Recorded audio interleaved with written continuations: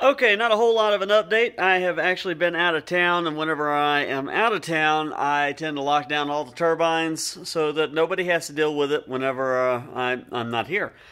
And then we had quite a few power outages along the way. Anytime that's happening, these inverters, these are what I use to load the turbines up. Whenever the power goes out, these things shut down. And the turbines go nuts, so I have to come out and put the brakes on. We spent a lot of time last night with our power out, so and that was probably the windiest time. This last night during our little storm.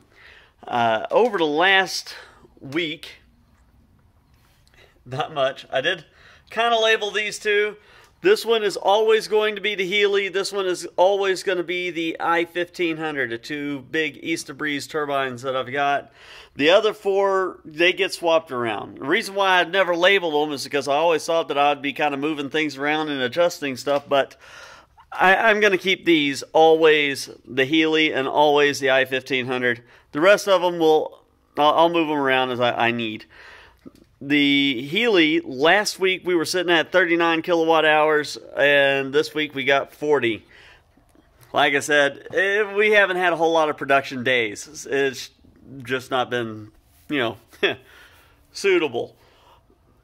But whenever, in this situation though, the i1500 was at 18 kilowatt hours. So it actually, caught up to the Healy just a little bit. Just a little bit closer, but still sitting right around half production.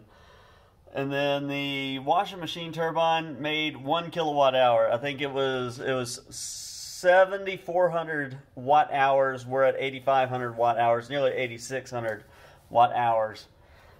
So that one did pretty good. In the lower wind, before the Healy can really start producing, the other turbines do much better in comparison.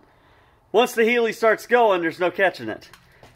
But anyway, that's that. There's something else that I learned. These things have a bit of a parasitic load on them, because whenever I shut all my turbines off last night, these things, my voltages were all pretty good.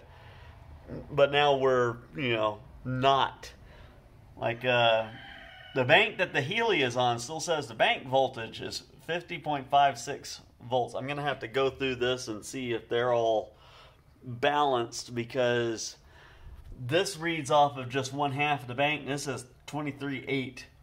Now, that's concerning a little bit.